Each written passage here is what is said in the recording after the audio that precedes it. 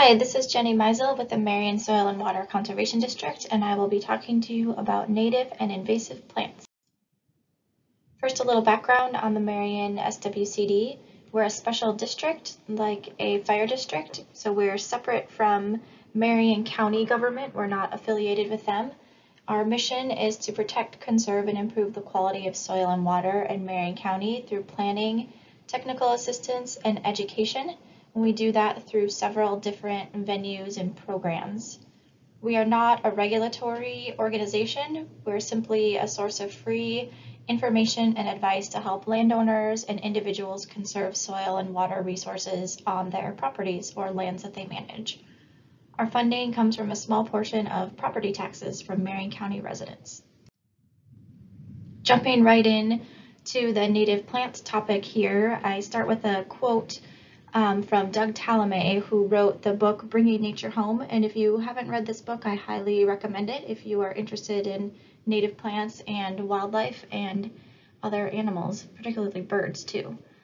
His quote is, "By favoring native plants over aliens or non-native plants in the landscape, gardeners can do much to sustain the biodiversity that has been one of the country's richest assets. Native plants support and produce more insects than alien or non-native plants, and therefore more numbers and species of other animals." So basically what he's saying is that really all it comes down to is native plants. If you have the native plants, then you attract insects, which then attract other wildlife and species. So just a fun fact to kind of go along and support this, a clutch of black-capped chickadee nestlings needs more than 5,000 insects over 16 to 18 days while they're in the nest and until they can leave the nest and forage on their own. And if you do the math on that between those days, that's about 300 caterpillars or insects a day that the parents have to go out and get and bring back for all those hungry nestlings. So think about that when you're choosing what plants to put in your yard and thinking about native versus ornamental or things like that. Think about those chickadees. Next, we're going to talk a little bit about what is a native plant or what is native. And generally, those are plants that are found to occur in our area before European settlement and usually within a particular ecoregion. And those ecoregions are areas that have similar ecosystems and the same sort of resources within them. So essentially, we are in the Willamette Valley ecoregion and are bounded by the Coast and Klamath and Cascade ranges, which are also separate ecoregions. A little bit about the benefits of native plants. They help provide clean, cool water that's important to salmon and other native aquatic species that live in our area. Those plants can help filter out pollution and contaminants and provide shade for the water. It also helps provide wildlife and pollinator habitat. I added the pollinator piece in there because they are also equally as important as wildlife. And they provide this food and help support those native species. It's also important, they're also important for erosion control. The native plants usually have deeper and more substantial root masses than a lot of our invasive plants, so that helps to control erosion along streams. And then native plants are pretty resilient. They're adapted to our climate and different pests and diseases that are in our area. And if you kind of think about the plants in our area have to survive some pretty extreme weather conditions with extremely wet and saturated soils in the winter and hot and very dry with little to no moisture in the summer months. So just having, that balance and being able to withstand those differences is pretty amazing. A little bit more about the benefits of native plants. A lot of times they require less care and maintenance because they are adapted to our local conditions. They have evolved without the use of a lot of supplemental water in the summertime and without the use of additional fertilizer or pesticides. And ideally, the inputs will be minimal after establishment. So once those plants have been growing for 3 to 5 years, you really shouldn't need to give them much in the way of water or nutrients. They can survive on their own. Usually we do recommend to water occasionally for the first 2 to 3 years in the summertime until plants are established. And don't also forget that native plants are very beautiful. And just a little bit kind of going back to that quote from Doug Tallamy about the importance of insects and why we need those insects. Since they eat plants, they then provide access to the energy stored in plants for other things that eat them. 96% of the terrestrial or the land bird species in North America rely on insects to feed their young. So that's almost all of the bird species that we have around in our area need insects for feeding their young. The insects also return the nutrients that are tied up in dead plants and animals to the soil. So those are our decomposers that do that work. They aerate and enrich the soil. So think about other decomposers and beetles and earthworms for that. And then they also provide food either directly or indirectly for most other animals. Again, this is from the book Bringing Nature Home. So what do bees and insects need? Well, a lot of our bees are actually ground nesting bees, so small patches of bare ground are really helpful for our ground nesting bees. You can see in this picture those red arrows point to little tiny holes in the ground, which were made by bees that excavate those and they lay their eggs in the ground. It's helpful to plant in blocks or clumps of the same species of plants in one area, because then that helps to reduce the foraging effort and the distance that they have to go to find more of that same plant. Bees and insects can also lay their eggs in hollow sticks and twigs. So if you provide those materials for them, you can attract bees to your yard. Be free of pesticides. Don't use pesticides around your house because those kill insects. And then also plant a variety of locally native plants that flower throughout the season, which is really important for different insects and bees that emerge at different times of the year. This is a great picture that I took on OSU campus several years ago, and it was this awesome little way to display nests for bees using all different sizes of wood, and you can see some of the hollow sticks in there, and then also they drilled holes into that wood of different diameters, so then different species of insects use those holes, and you can see that several of them are already kind of plugged and covered with mud, so different insects have been using those to lay their eggs. And back to the comment about providing plants that bloom throughout the year, this handy table that is on the Marion SWCD website and included with your resources in your resource packet or the downloads. This shows a variety of native plants and shows the time of year that they flower and the colors that their flowers are. This is one side of the page for flowering plants, and then the other side of the page shows trees and shrubs that are also shows the timing for that.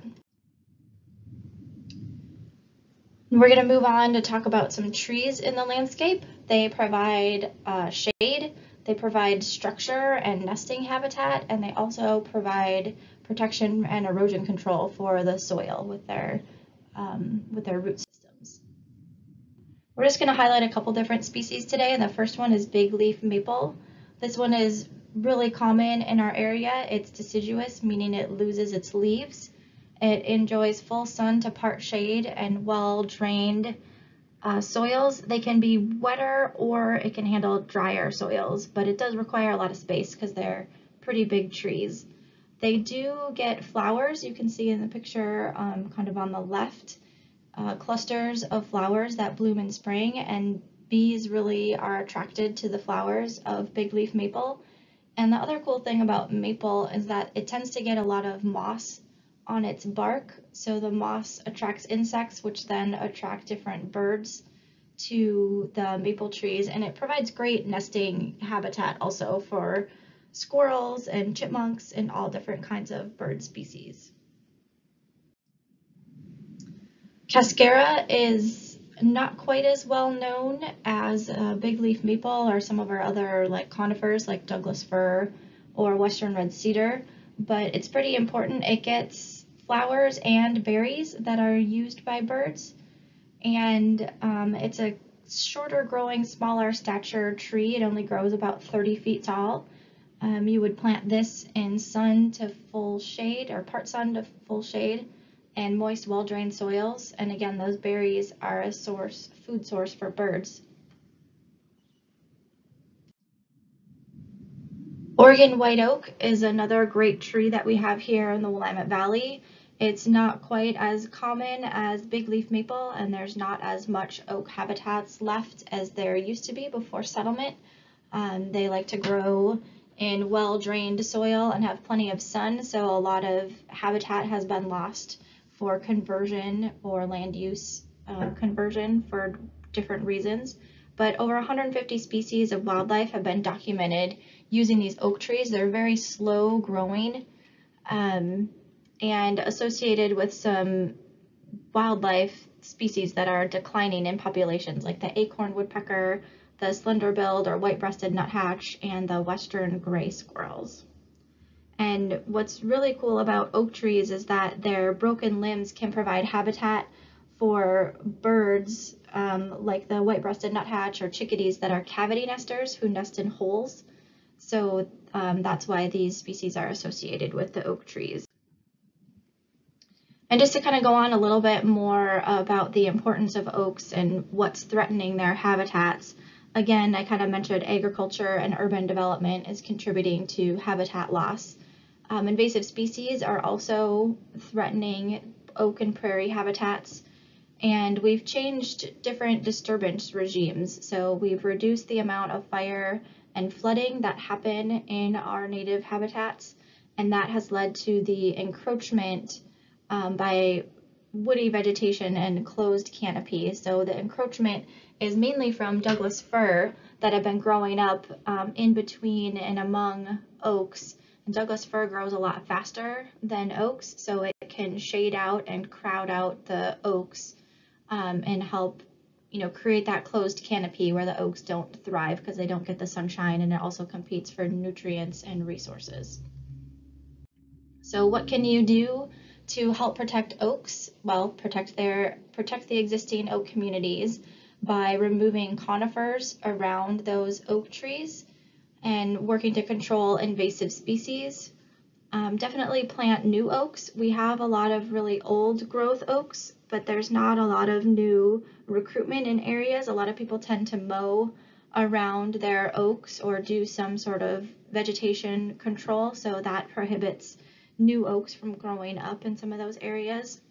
And also, along with controlling invasive species, be sure to reestablish native plants around the oaks and help complete that the entire habitat instead of just the oak tree.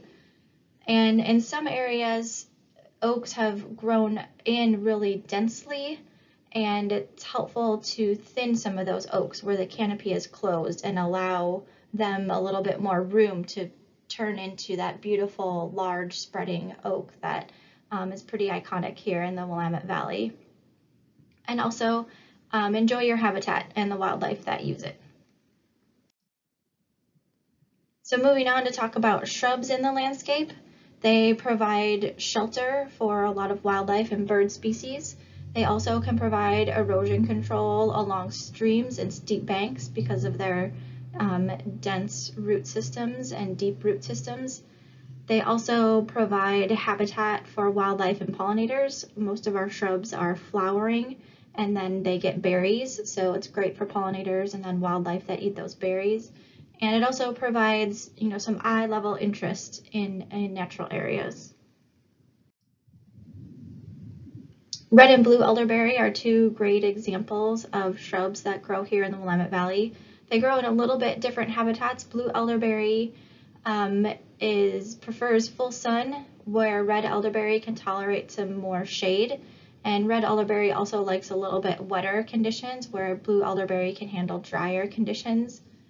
They're pretty fast growing and attract a lot of different wildlife that eat the berries and pollinators that feed on the nectar from them. And blue elderberry is edible to humans, where red elderberry isn't always edible. I've heard it can be edible, but it takes a lot of processing. So I generally just tell people to not eat it. Blue elderberries are better to eat anyway. Red flowering currant is another great shrub. It has these beautiful clusters of pink, light pink to dark pink flowers that bloom fairly early in the season, usually around March. And this coincides with the return of the migration of rufous hummingbirds. So I almost always, the first rufous hummingbirds that I see each year, I usually see them on my red flowering currant plants in my house. It also provides berries. So lots of different bird species enjoy the berries also. Western serviceberry is another berry producing plant that is also edible to humans. Cedar waxwings like to eat the berries off of Western serviceberry, and they're also great for pollinators. These like sun to part shade and moist to well-drained soils. If you have a lot of deer or elk around your property, you may need to look out for the Western serviceberry. They like to eat the serviceberry. But next plant here is blue blossom. This one is more native to Southwest Oregon, but it does great in the Willamette Valley. I have one of these plants in my yard, and when it blooms, it just buzzes with bee activity. There's so many bees that use this plant. It's pretty amazing. And the blue color is also pretty striking. There's not a lot of blue blooming native plants in our area. This plant needs dry, well-drained soils and plenty of sun. It doesn't like a lot of summer moisture. So this is one that does really well in my yard because I can plant it and kind of forget it and it thrives. It does grow quite large, so if you have a small lot, you'll need to be careful on where you put this and make sure that it has a lot of room to grow.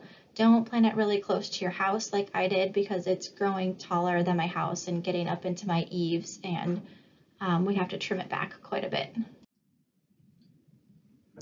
So kind of going back onto the comment about what deer like, or that deer sort of like to eat Western serviceberry.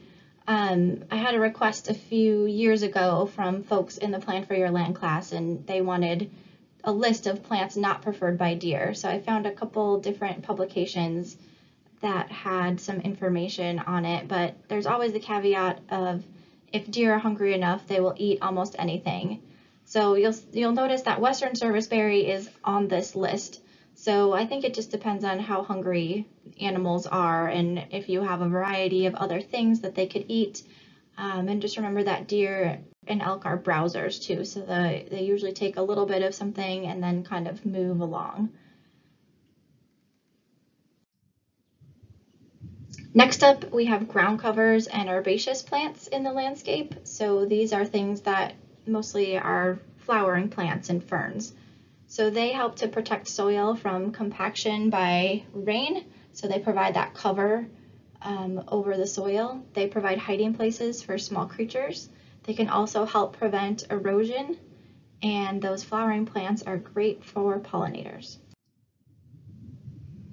I have several plants here that we'll go over, and these cards are also on the Marion SWCD website, so you can go back and look up all this information if you forget what's in here or don't want to necessarily take notes.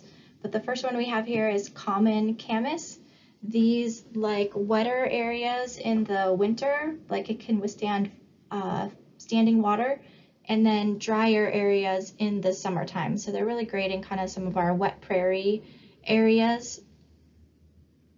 And I have these growing in my front yard, and they really enjoy it. They bloom really well. They're on an east-facing aspect in my yard, and they're bulbs. So they were really important foods for Native Americans that dug the bulbs. Meadow checker mallow is another prairie plant that likes wetter soils in the winter and can tolerate full sun. This also does it okay in fairly dry conditions as well if you don't have a lot of standing water later into the season. but they produce these white to pale pink flowers on tall stalks. They can sometimes get up to 6 feet tall, which is nice to add some variety to your garden if you want some taller plants. Western geranium gets these beautiful, fairly large, bright pink to purple flowers.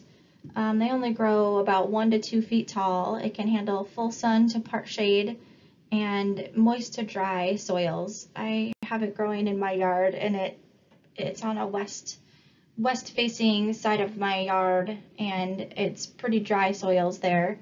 If you water them, they bloom a little bit longer throughout the season. If you don't water them, then they just bloom for a little while, and that's all you get. But the longer you can water them, the longer they'll bloom.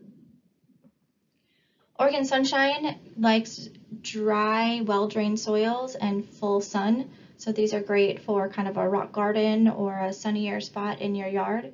They produce these beautiful yellow daisy-like flowers.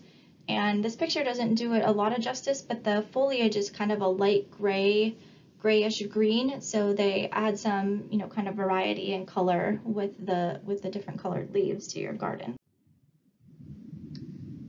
Self-heal can also tolerate moist to dry conditions. They do fine in dry soils and full sun, and they can even grow in mostly shady conditions too, so it's pretty adaptable. They don't grow very tall. They get these beautiful purple flowers that are great for pollinators. I always see a lot of bees on the self-heal in my yard.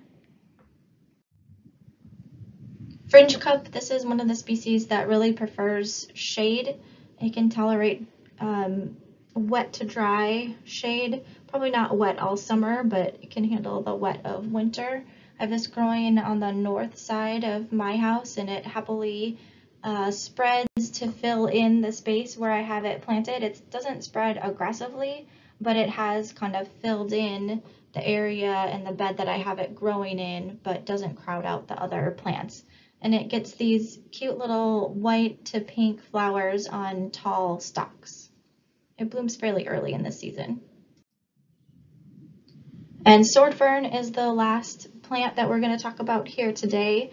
I added this one simply because of that it provides really good ground cover and habitat and cover for small animals or critters on the ground. It doesn't necessarily get showy flowers, but it's really adaptable. It can handle really dry conditions and prefers to be in shade, but it'll do okay if it gets part sun too. I wanted to add a little bit about climate resiliency and talk about plants and climate change a little bit, and just acknowledge that climate changes may end up influencing the distribution of certain plant species in the future. We're still studying this and seeing what plants are moving where and how they're moving. I know there's different studies that have been done recently, especially like that other folks are talking about. And also our weather patterns are changing too, and are going to be much more variable with greater extremes, which are going to make it difficult for some plant species to handle those changes. And a great example of this is actually happening in the Santiam Canyon that we had been seeing probably over the past 5 years. We've been seeing a lot of Douglas fir trees dying in the Santiam Canyon, and it's suspected that they are not able to handle the wetter winters and the flooding and then the extreme drought and heat in the summertime that we've been seeing. So that kind of goes with the next statement, that plant species can differ in their tolerance of and ability to adapt to changing climate patterns. So Douglas fir is definitely one of those species that we're seeing struggling in some places. And another one we're seeing starting to struggle too is western red cedar. It's been documented that several of those fully grown, established, mature trees are starting to die in the landscape, and it's probably because of drought. They're not used to the heat and the prolonged periods of dryness that we've been having the past few summers. So we're going to need to be more strategic on where we're planting some of these species that seem to be not tolerating the heat or the drought, and maybe those are going to end up needing to be planted more closer to streams and waterways where they can get more water year round. And then we also need to think about those disturbances like drought and fire and insect outbreaks and how they are going to contribute to the cause of vegetation changes. So, and then those disturbances can cause an increase in invasive species, which can also alter the vegetation and compete for resources with those native plants.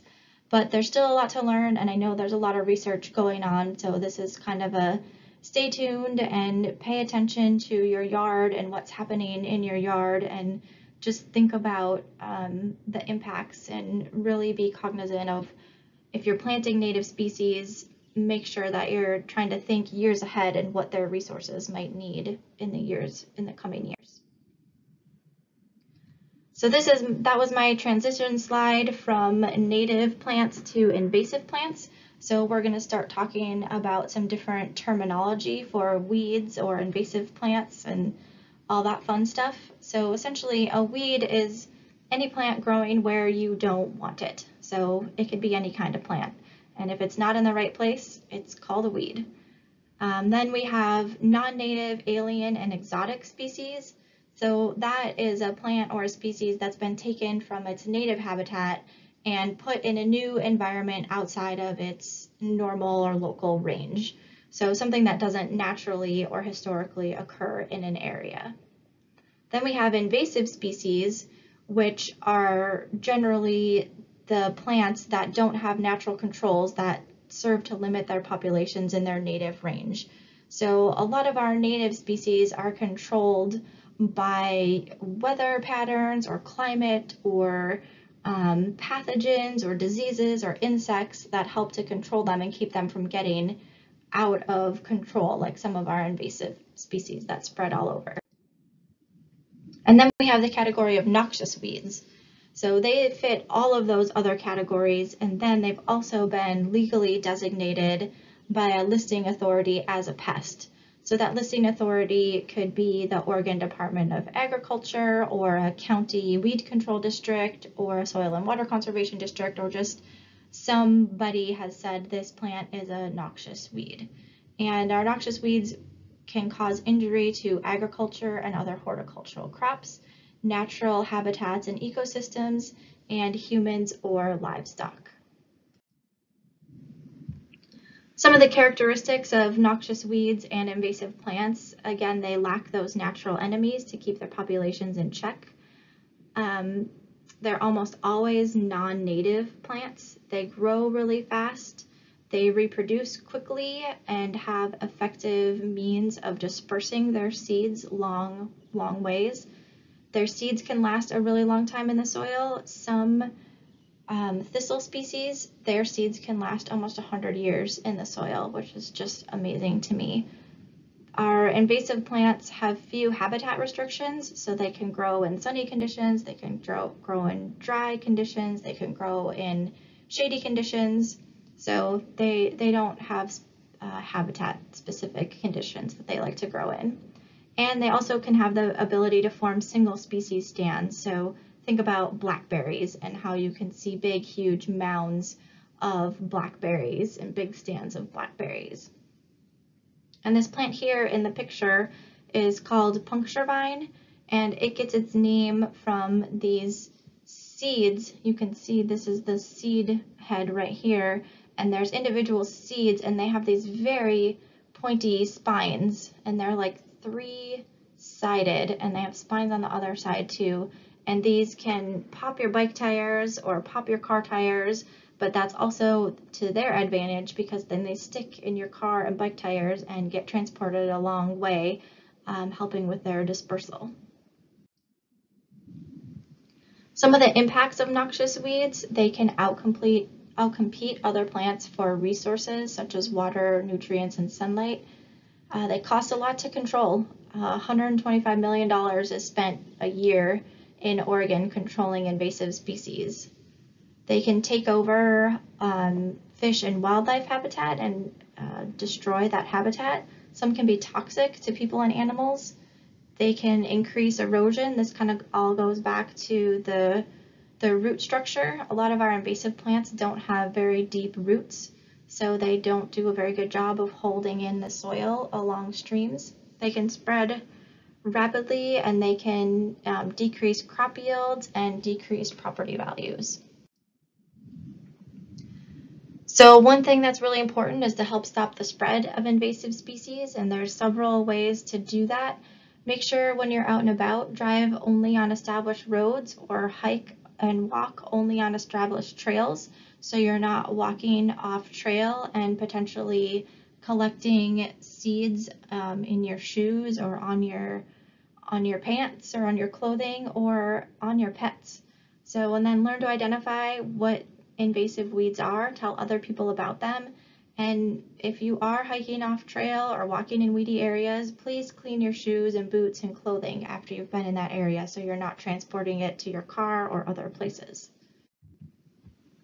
And again, prevention is the first line of defense. So again, make sure you clean areas, make sure you clean your tools, your boots. If you're in an area that are infested, clean off your pets as well. If you can do nothing else, you can prune and bag the flowers and seed heads if you can't control the plants right away, at least prevent it from going to seed. Again, learn to identify problem species, and then if you do see some invasive species, early control is really great to get on top of it before it becomes a problem. And continuing on that idea of control, there's generally 4 main methods that include mechanical, which is kind of mechanical or manual, physically removing the weeds. Cultural control involves prohibiting weed growth in different areas through different means. Biological control is using a natural predator to control the plants. And then chemical is using herbicides.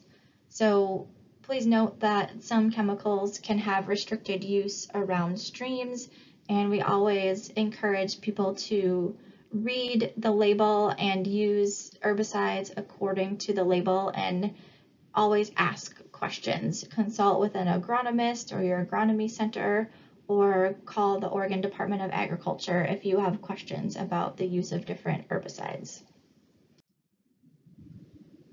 This is a great slide showing the biological control on tansy ragwort.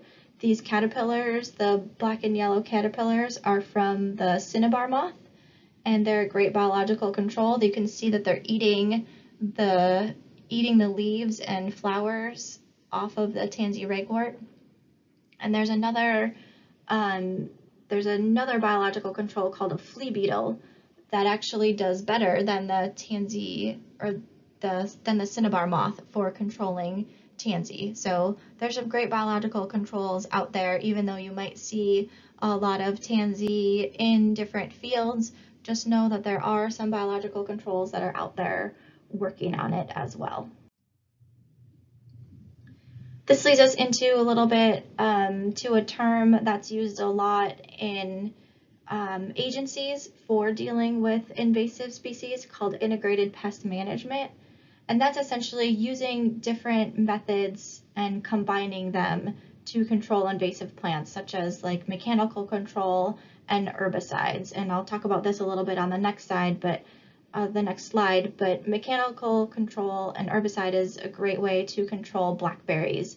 So the idea there is that you would mow the blackberries down first and then use herbicides after you've cut them down. So you reduce the amount of herbicide that you're using, and you're not spraying a huge blackberry patch. You're just spraying on the ground and to small sprouts that are regrowing. And after you've done your control method, just make sure that you monitor the site and treat any regrowth or new populations, which could be required for several years to get an invasive population under control.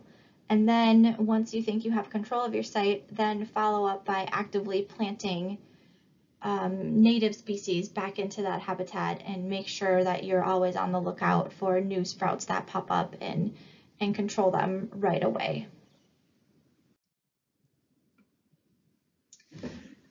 This here is a great weed control calendar. This is available in the resource packets for the Plan for Your Land class.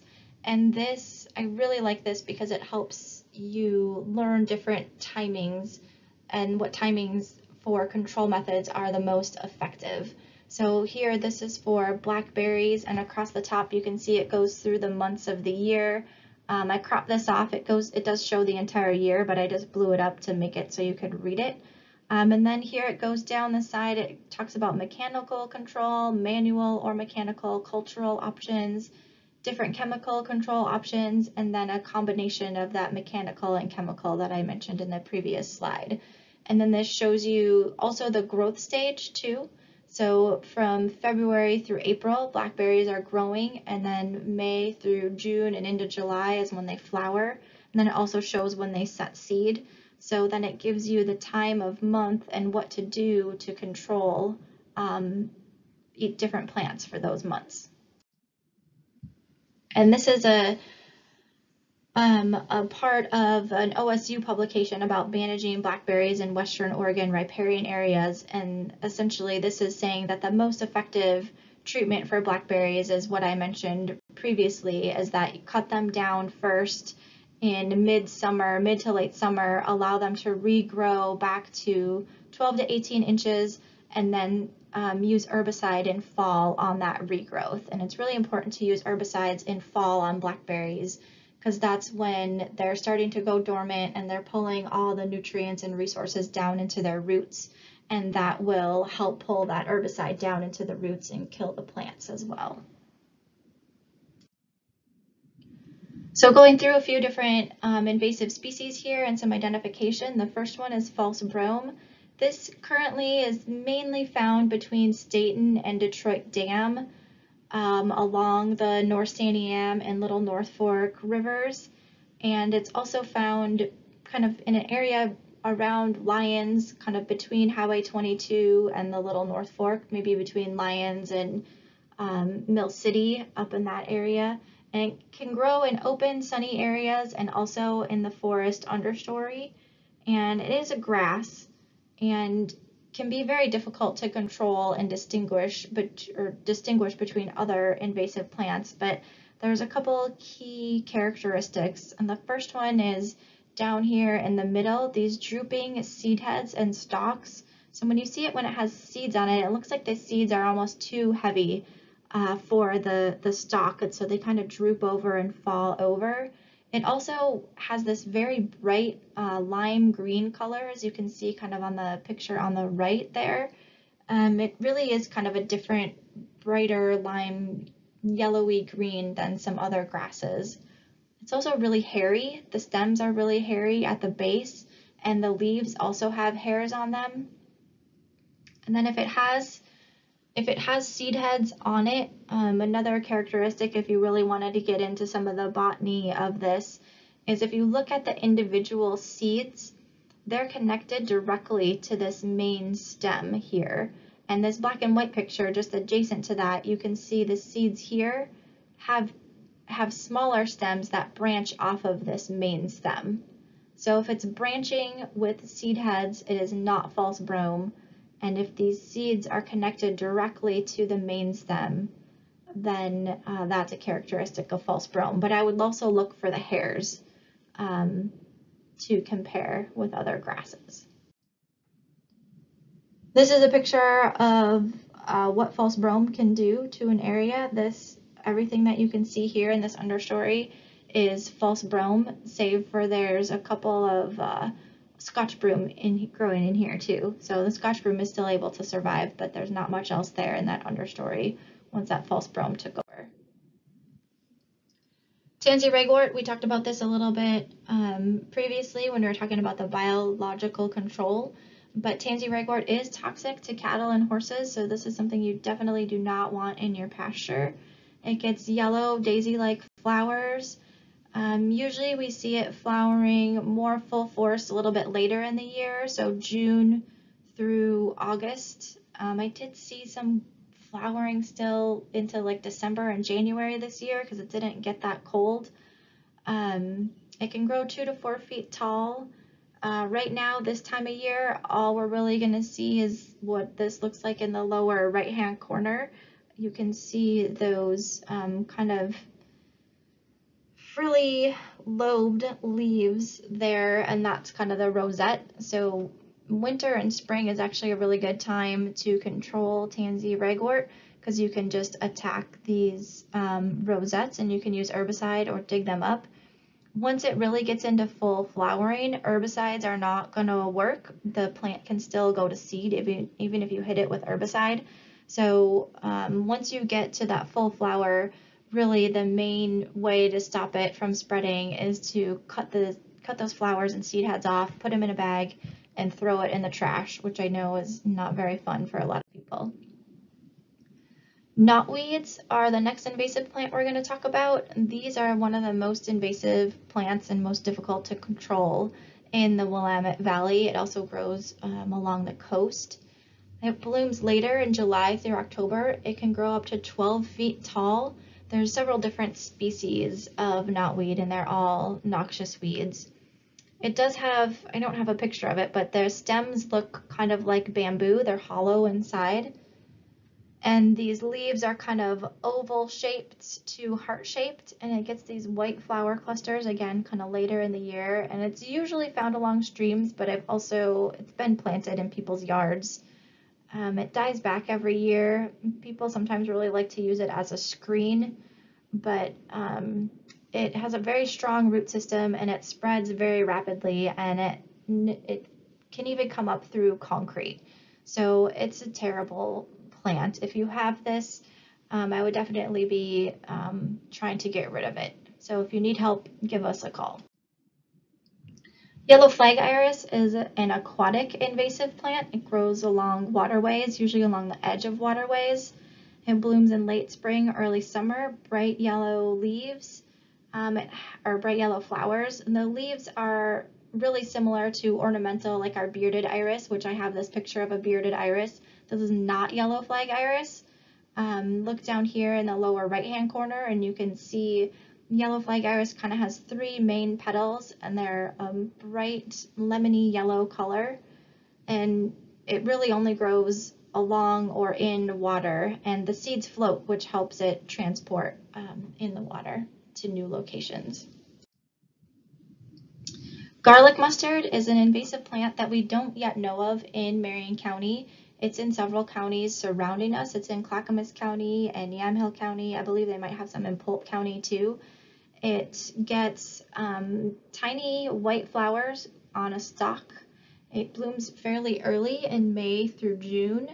Can get about 1 to 3 feet tall. The leaves can be kind of dark green and scalloped along the edges. It is mainly found in shady areas and forest understories. This picture in the upper right, almost everything you see in the understory there is garlic mustard. It pulls fairly easily in the wintertime, so a lot of hand pulling is done with this plant, but it is in the mustard family, so it gets those long skinny seed pods, and when they're ripe, they burst open and seeds shatter and spread everywhere.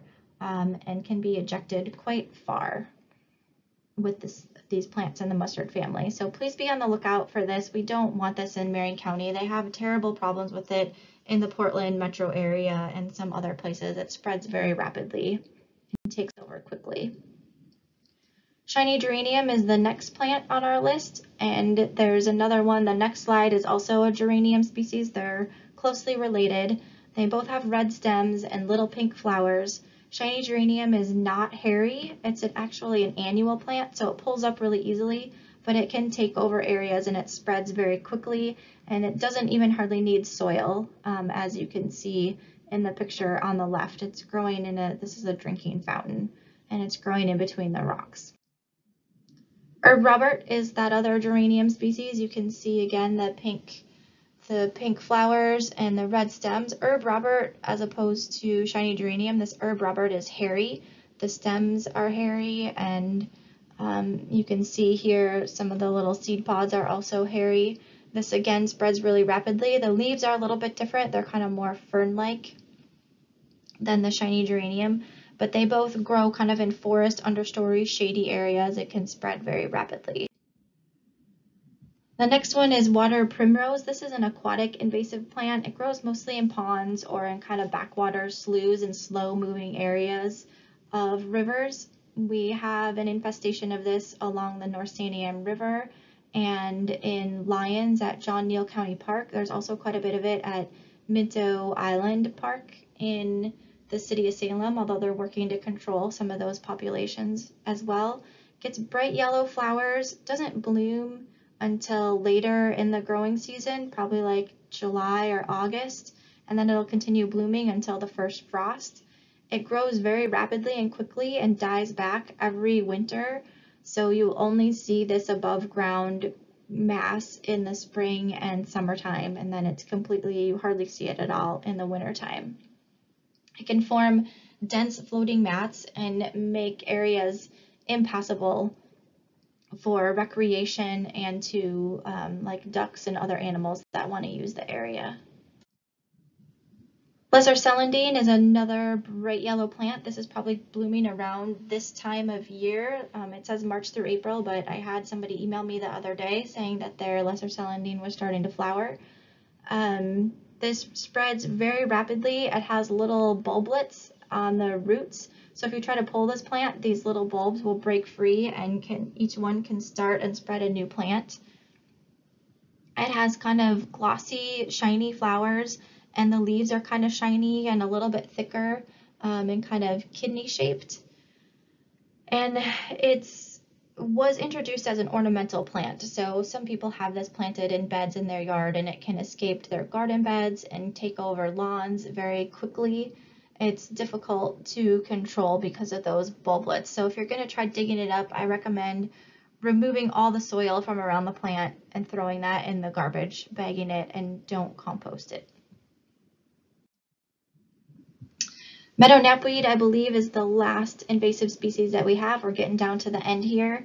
This also forms dense stands. It can grow along roadsides, and we see it quite often along the North Santiam River on gravel bars and along the side of the river. And it can also grow in pastures and forest openings, so it likes sunny areas.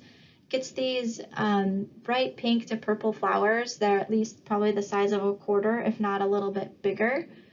The seed heads are pretty distinctive, as you can see here on the left side picture. They're these little round brown knobs. That's what it looks like before the flowers open. And it can grow about 1 to 5 feet tall. And it spreads rapidly in different environments, especially in kind of pasture environments, and especially if it's mowed. Next, if you have invasive species on your property, you can report them to the Oregon Invasives Hotline. There, an expert can help give you information on how to control them, or can put you in touch with additional resources and information about the plant.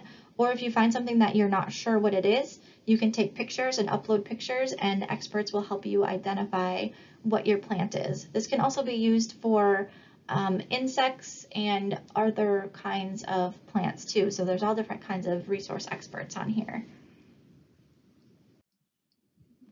A couple additional resources for invasive plant information is the Oregon Department of Agriculture, the Oregon Invasive Species Council, Marion County Weed Control District, and a source that I really like to use that has great information is actually in Washington State, the King County Noxious Weed Control folks in the Seattle area have a great website and great information on identification and controlling a lot of different invasive species that are similar to what we have down here.